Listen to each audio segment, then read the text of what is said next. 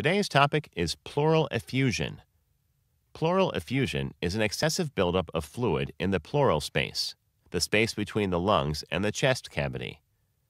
The pleura is a thin membrane that covers or lines the outside of the lungs and the inside of the chest cavity.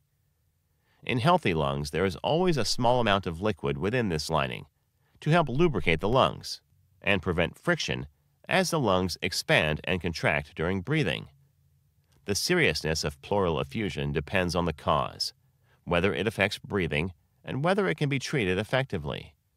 Pleural effusion can be classified into transudative pleural effusions and exudative pleural effusion.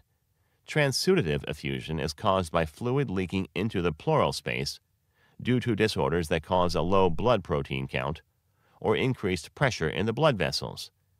The most common cause of the transudative effusion is a congestive heart failure.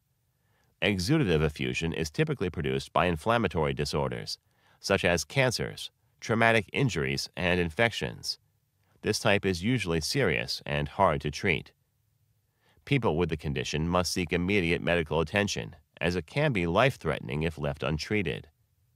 Serious complications of pleural effusion may include infection or bleeding, partially collapsed lungs, lung scarring or empyema, or a collection of pus within the pleural space. Causes. A wide range of conditions can cause pleural effusion.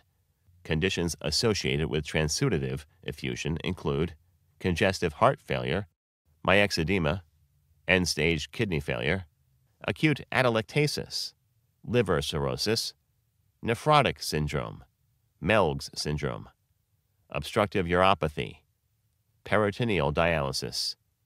Conditions associated with the exudative effusion include trauma, parapneumonic effusion due to pneumonia, infections, pulmonary infarction, pulmonary embolism, autoimmune disorders, cancer, pancreatitis, ruptured esophagus, drug-induced lupus.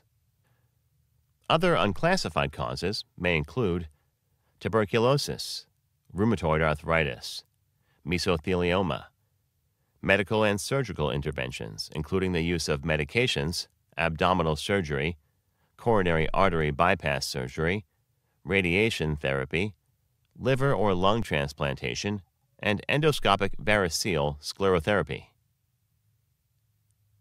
Symptoms. Sometimes symptoms may not be present.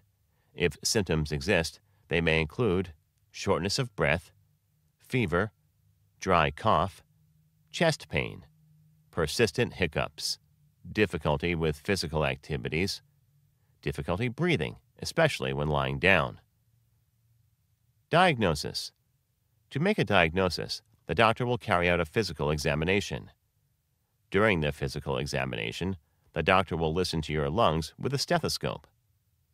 To confirm the diagnosis, the doctor may order the following tests: CT scan, chest ultrasound, pleural fluid analysis, bronchoscopy, pleural biopsy.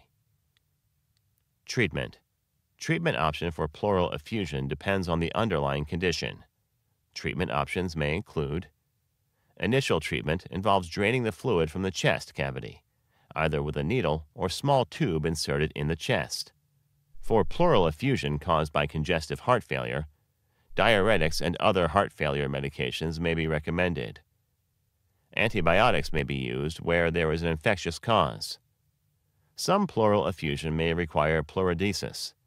In this procedure, different medications are injected into the pleural space in order to scar the visceral and the pleural spaces together, preventing the reaccumulating of fluid between them.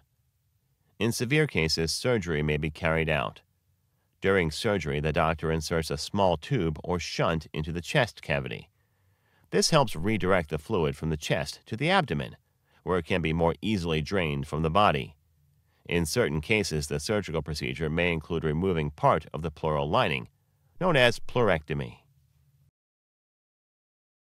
Thank you for watching our video. Please do not forget to like and share the video. Also, please subscribe to the channel to stay updated on our latest videos.